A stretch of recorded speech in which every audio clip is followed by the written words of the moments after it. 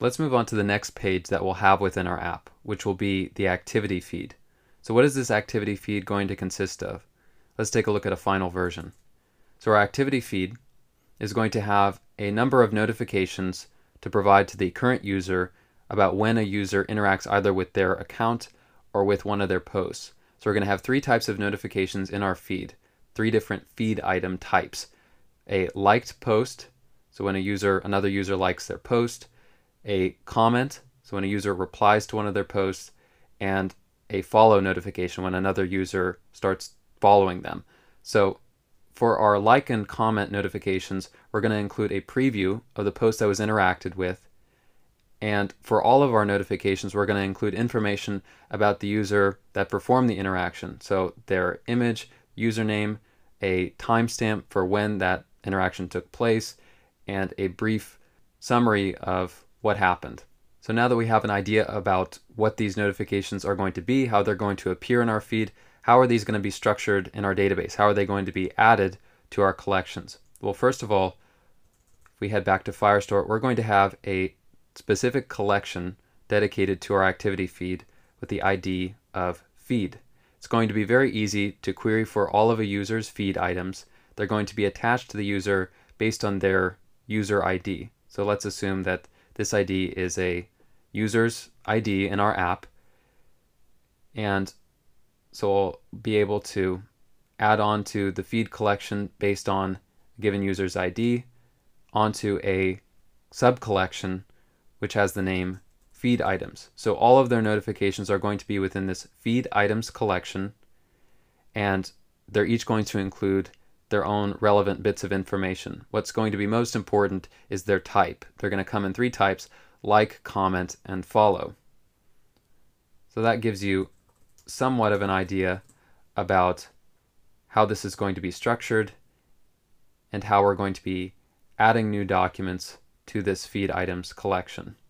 So we'll just delete what we've created here, and we're going to start by adding notifications for likes and for comments. Since we've set up both likes and comments, we'll move on to follow and unfollow functionality in just a bit.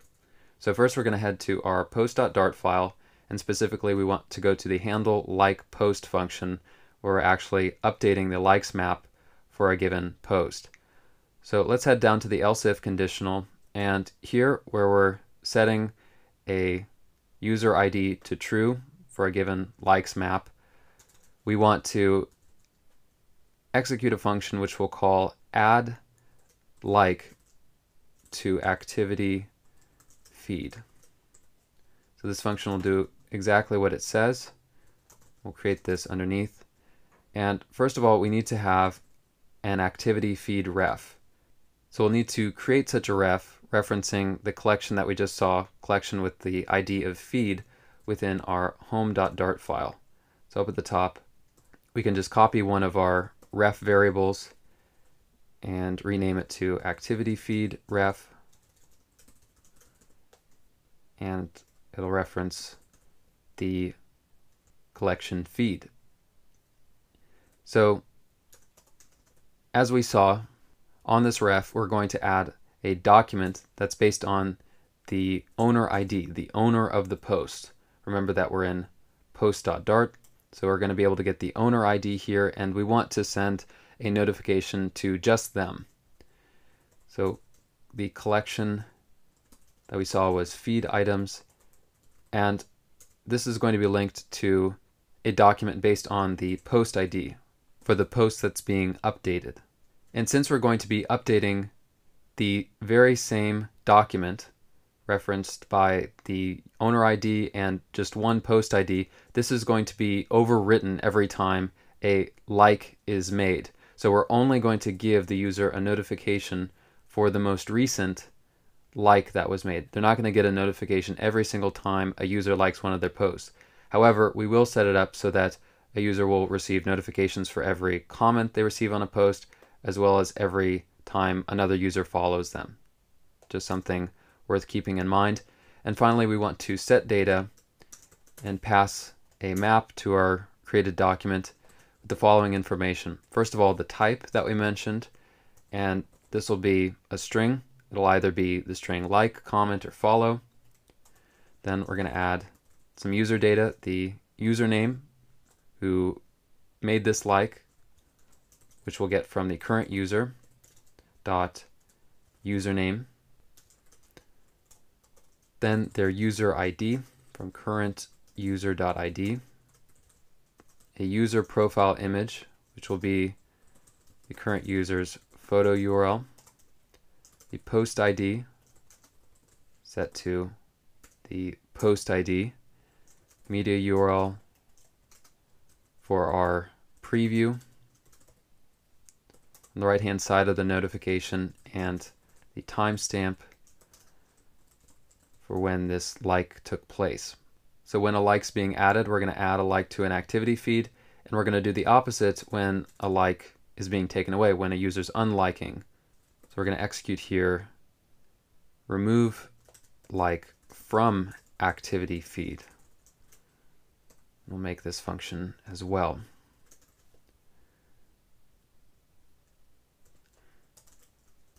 So as you might guess, this is just going to be the opposite of setting data. It's going to be deleting data from this same reference. So we'll copy the same path to the same document. And instead of just saying delete, we want to make sure that exists, that document actually exists before we attempt to delete it. So we'll make a get request at the end and then chain on a then, and we'll get our document, and we'll check to see if the document exists. If it does, then we'll attempt to delete it with doc.reference.delete. So now let's test this out. We'll see the default behavior for what we've set up here. I'd recommend doing a hot restart. And now we'll take a look at one of our posts, and we'll open up Firestore. And when we like it and refresh our database, we see our feed collection. We see it's linked to a user's ID. We can confirm that. We see our feed items collection, and on it we're referencing a given post ID. And we have all the information that we set on this document. And what will happen when we unlike it is all of this is going to go away. So this is the default behavior. However, we don't want to receive a notification in our activity feed if we're liking our own post. So in order to prevent that, in order to add a notification to the post owner's activity feed only if comment made by other user, to avoid getting notification for our own like, we want to add a check where we'll compare the current user ID, and if it's not equal to the owner ID, we can store the result in a variable called isNotPostOwner, which will store a Boolean value. So only if it is not the post owner who is liking the post do we want to create the notification. And we can provide the same conditional for remove like from activity feed.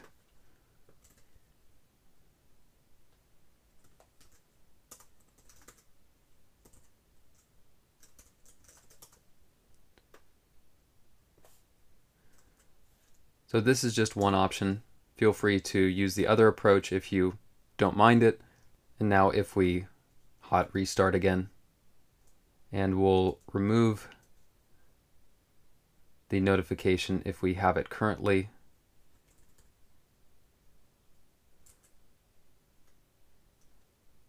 So when we re-like the post,